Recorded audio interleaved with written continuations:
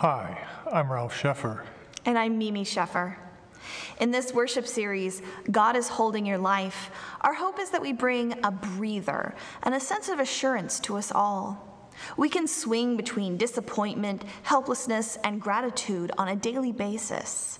The book of Psalms knows all about this, written over a span of time from exile and isolation to the rebuilding of the community. The poetry of the Psalms will accompany us in this series, reminding us that through it all, we can trust that God is indeed holding our lives. This worship series will allow us to simplify and slow down for a time.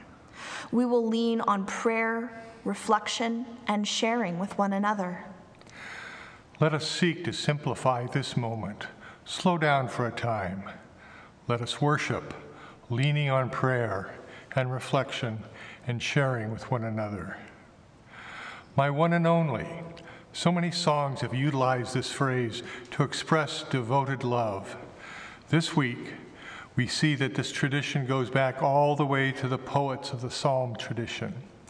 This is a love psalm of trust in the Holy One and Only, who is the rock and refuge in the midst of life that sometimes feels as fleeting as breath. We put our trust in the one who indeed is holding our lives. Turn now your gaze upon the earth. Where is the one who never sleeps? We call the one who guards you now. Your spirit safe in holy keep. God is holding your life. God is holding your life.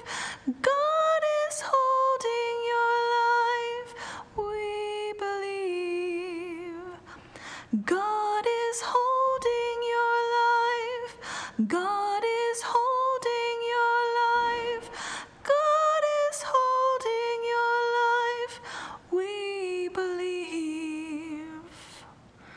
God of our devotion, you are the one constant in life. Open us this day to see the things that hold us in their grip, so that we might shed unnecessary distractions that keep us from seeing your reign on earth as it is in heaven. We praise you for being our rock, holding our lives together in the ways that matter most.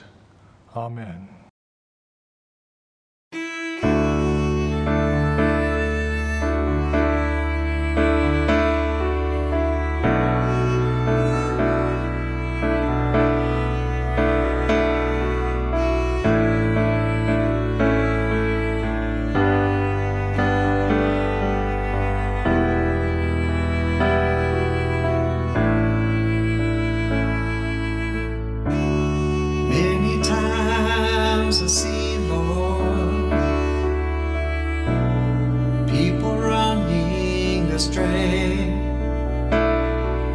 Something they read or something somebody said. Why would they be running from you? I know, Lord, what you're gonna tell me when I ask you, what can I do? I've heard it all along and I've sung it in songs. Go do what Jesus would do. He'd sing hallelujah.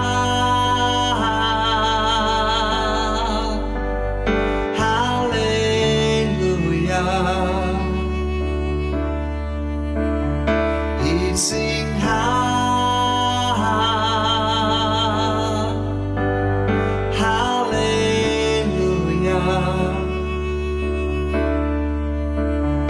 He'd sing hallelujah.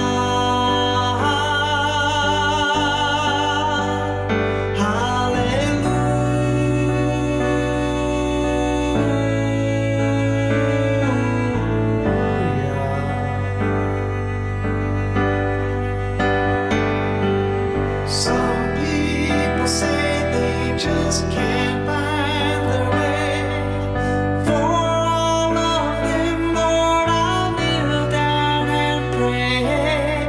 Show them the road and I'll help take the load. Guide them to me, Lord, I'll tell them we know we sing high.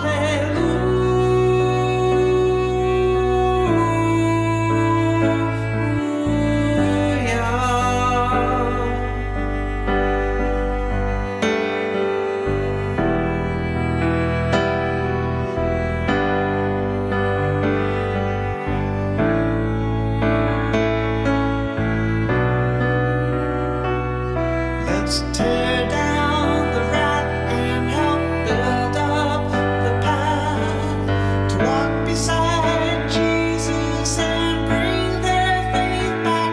We sing hallelujah.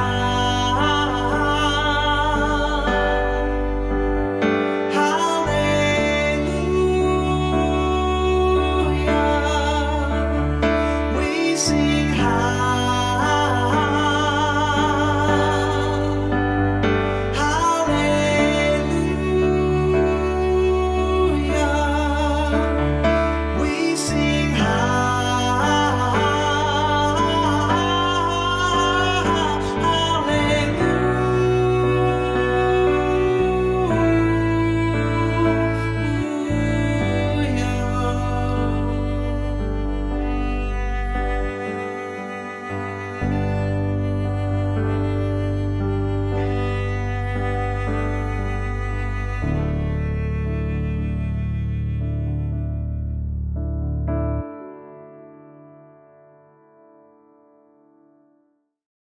This worship series, God is Holding Your Life, features passages from the Psalms each week. We're reading from a brand new translation based on work by the Order of St. Luke. This Psalter is intended to provide a resource for reading the Psalms in private or corporate prayer.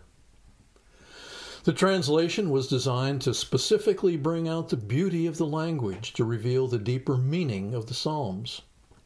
By the way, that illustration that you can see on the cover comes from the Book of Kells.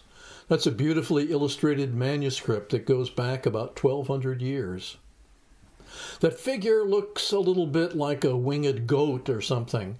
It's nothing like a Marc Chagall goat. And I have no idea what it's supposed to mean. Anyhow, Psalm 62 is classified primarily as a song of confidence. And the theme points out that there are right and wrong objects of faith. If we trust in God, we're secure. But if we trust in worldly things, we're pinning our faith to something so insubstantial that it's lighter than a breath of air. We can confidently place our trust in God alone. This is Psalm 62, verses 5 through 12.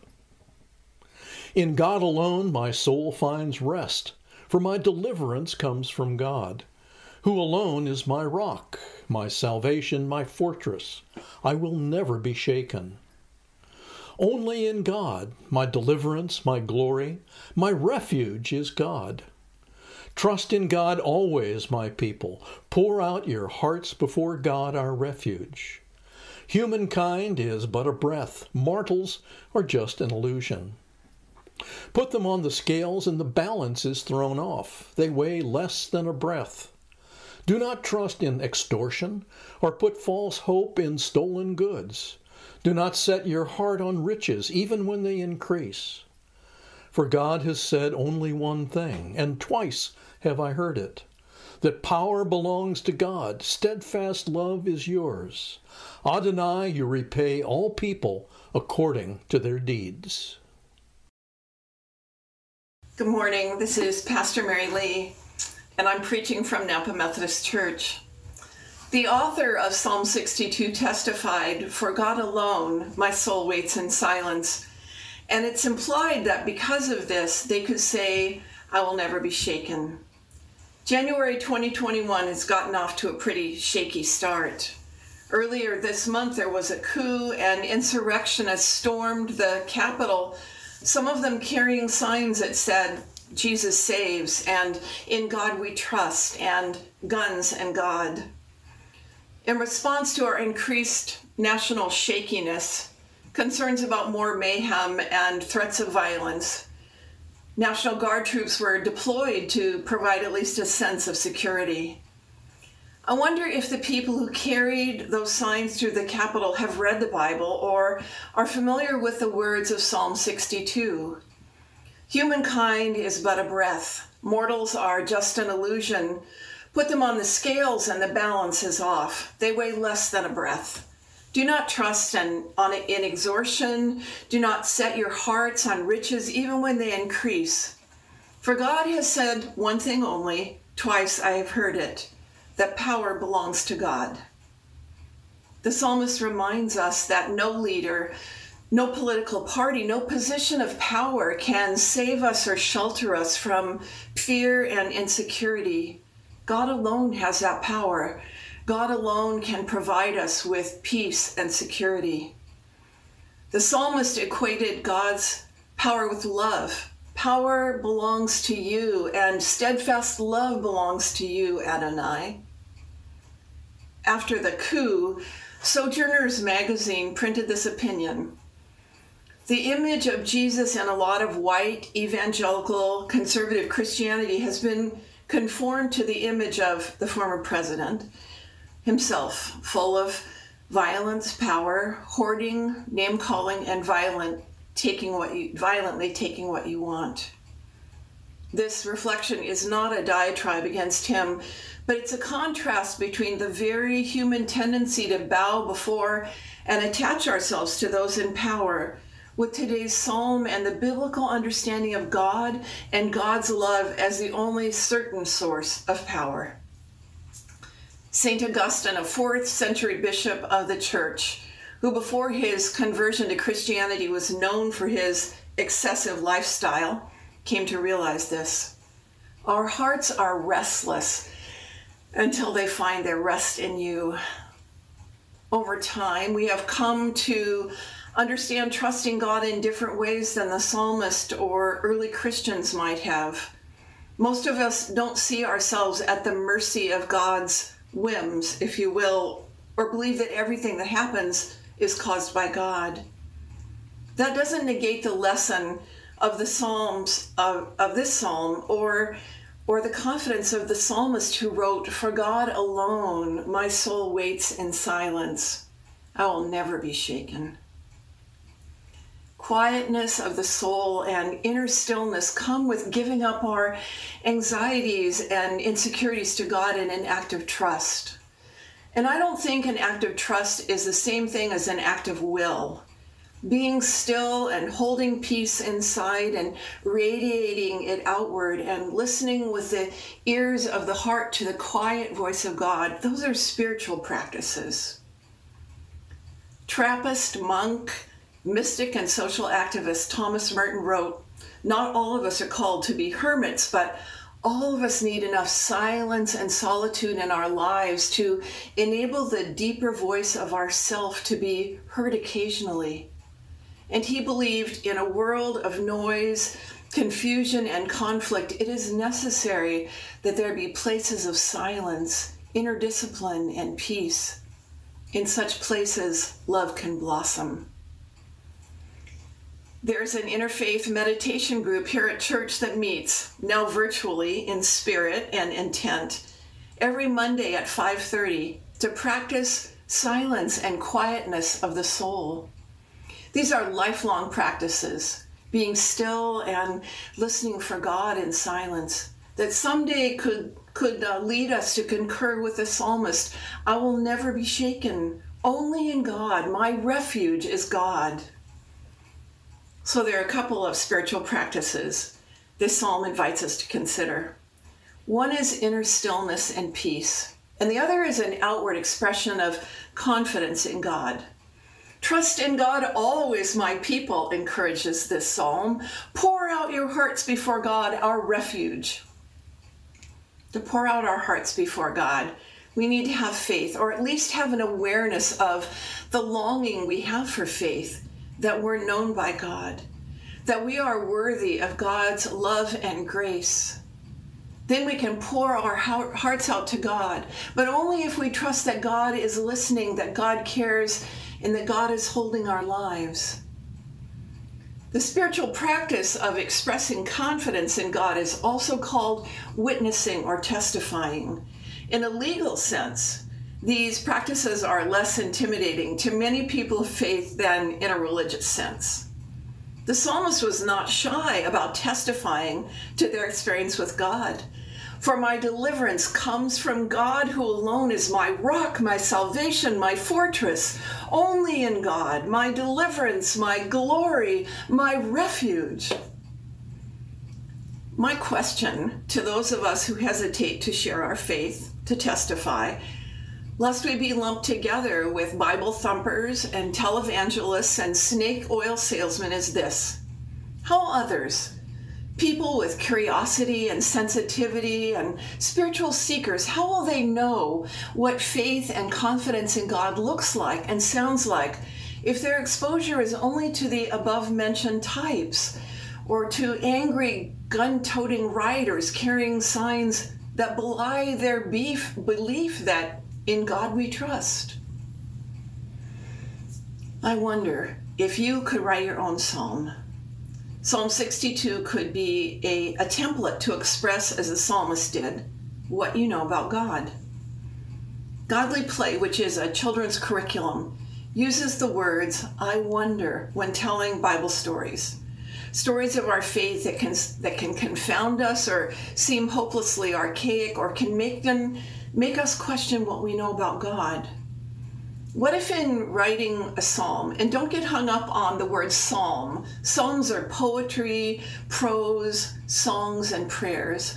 What if you read each line and then say to yourself, and maybe to God, I wonder if this is true for me, or I wonder if this is my experience, or I wonder if other people believe this, or I wonder if there's an aspect of my spiritual life that needs to grow here, or I wonder why the author of this psalm felt like this, or I wonder if I write my own psalm, if anyone will want to hear it, or I wonder what else might be revealed to you.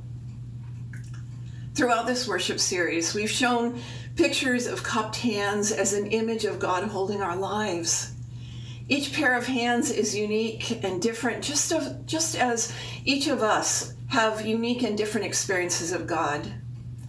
Every week in God is Holding Your Life, we're inviting someone to share their testimony, their experience of being held by God.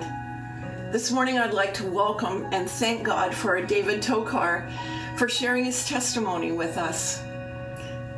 There are some words and images to take with us as we go into this new week. May they inspire you to write a psalm or to think about what your soul needs. Here they are: silence, solitude, weight, trust, shaken, power, refuge, love.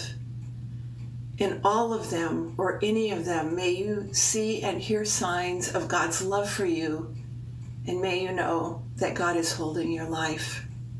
Amen.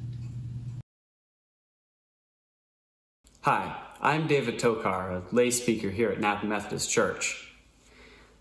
Life is challenging.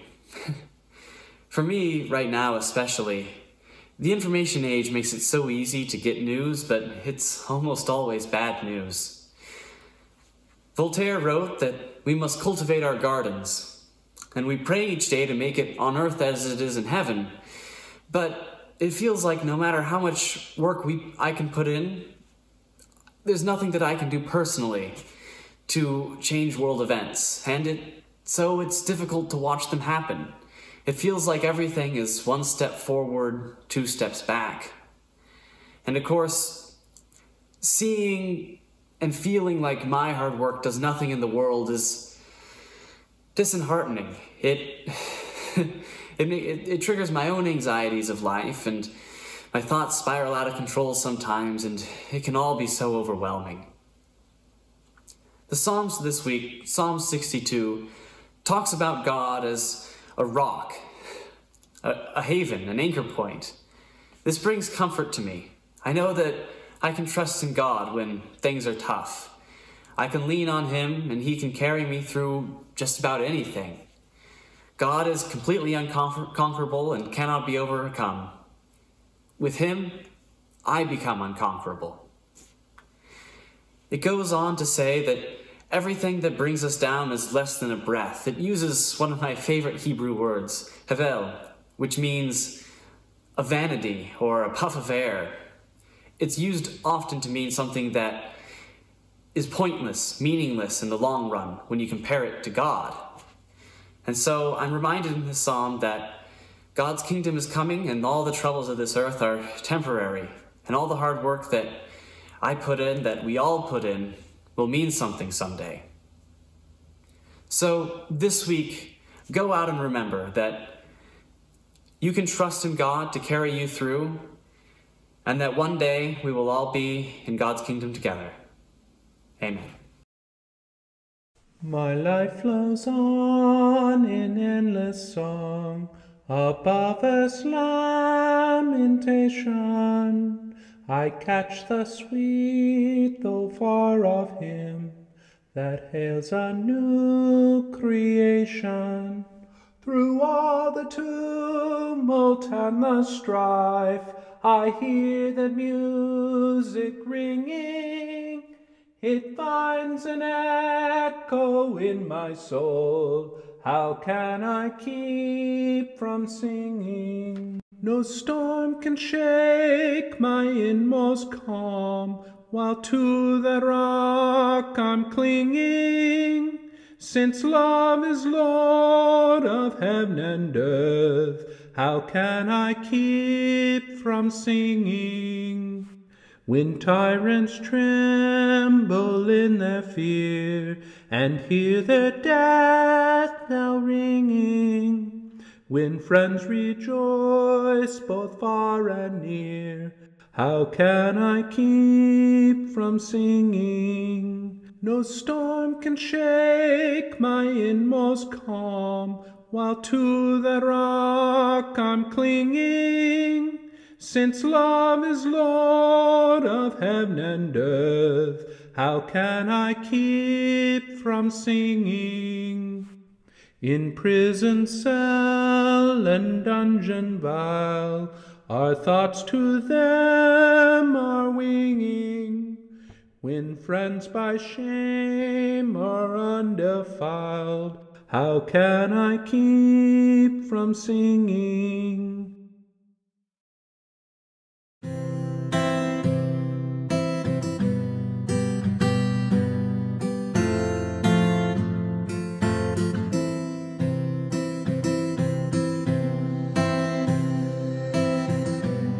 Let us pause for a moment of silence as we begin to pray.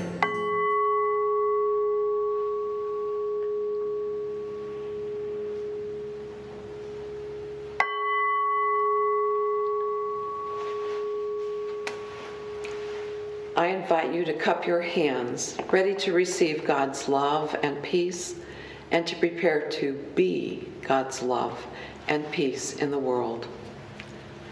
We give thanks for the gift of another day in your presence. God of all time, hear our prayer. We give thanks for the companions who accompany us on life's journey. Loving God, hear our prayer. We pray for the new beginning for our nation and new ways to bridge the differences that divide us. God of Shalom, hear our prayer. We pray for alleviation of suffering caused by the pandemic. Compassionate God, hear our prayer. We pray for the health of the planet Earth. God of creation, hear our prayer. We pray for those who need rest and for those who are longing to find refuge in God.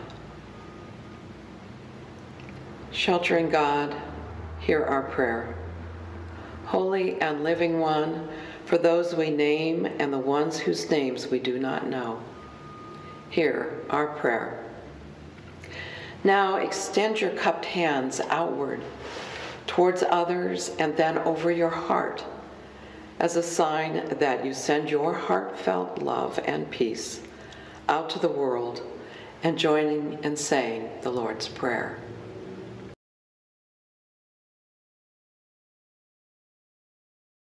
Our Father, who is in heaven, hallowed be your name.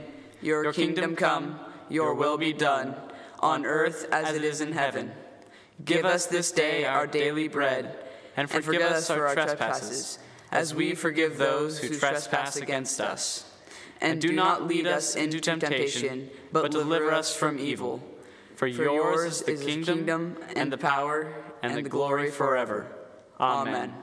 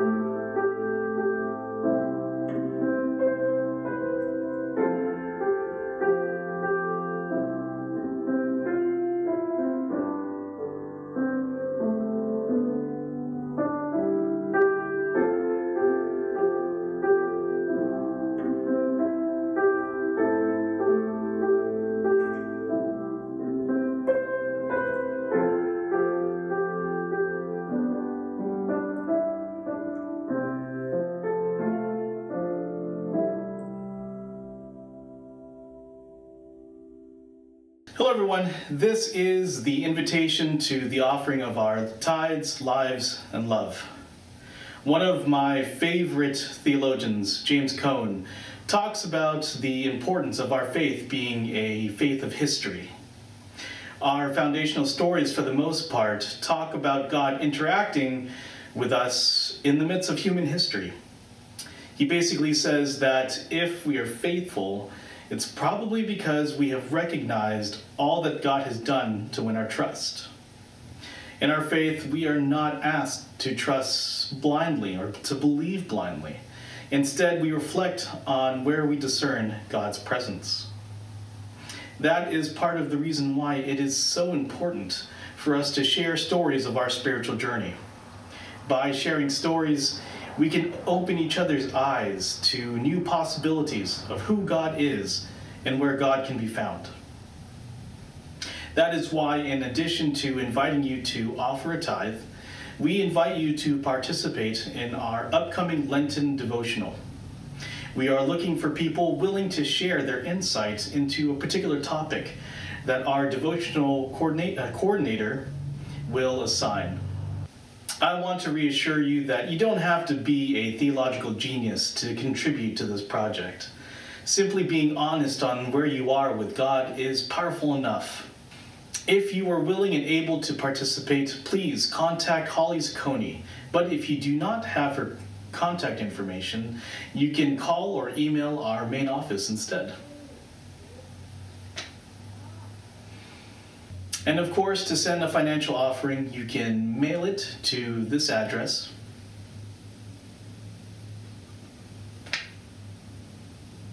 Or you can visit our website to give online.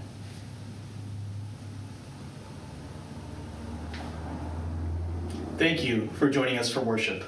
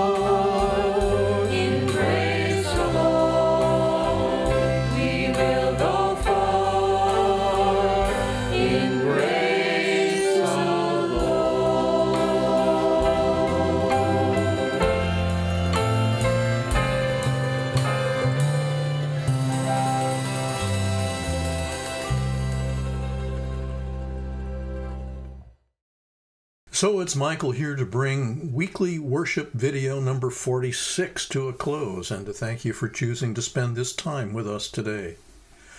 This virtual community that stretches out from the Napa Methodist Church encompasses a great many individuals and households, both near to and far from the church's historic location in downtown Napa.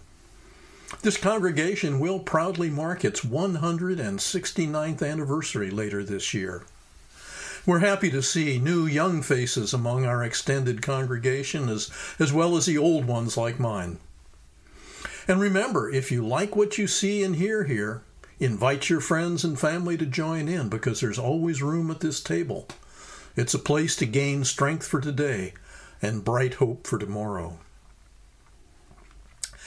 There's been a lot of turbulence in the world in the last few weeks, and I don't think we're done yet. The underlying theme during this season of Epiphany is God holding your life. Our psalm focus today was in God alone. So, in God alone, what? Well, in God alone we can confidently place our trust. Material riches, the promises of humanity are inconsequential, like a breath of air, and God is our rock and refuge. There's something else that you can put your trust in, and that's Michael's mantra. COVID vaccination is underway, but it will take time. And until a significant number of people are vaccinated, there will not be a return to what we remember as normal. So Michael's mantra is simple, inexpensive, and effective. Wash your hands, keep your distance, be patient, and mask up in public. And especially now, I think I would emphasize to be patient. God is holding our life, and we in turn hold on to one another.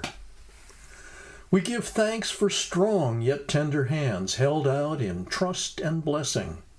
Where words fall short, let hands speak out, the heights of love expressing. So hear these words of benediction.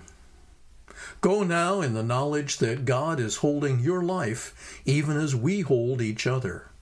You are not alone. You are loved. So go now in peace, and may the peace of Christ go with you. Amen. But don't rush off. I may get to speak the last word, but Jimbo gets to play the last note. So let's listen.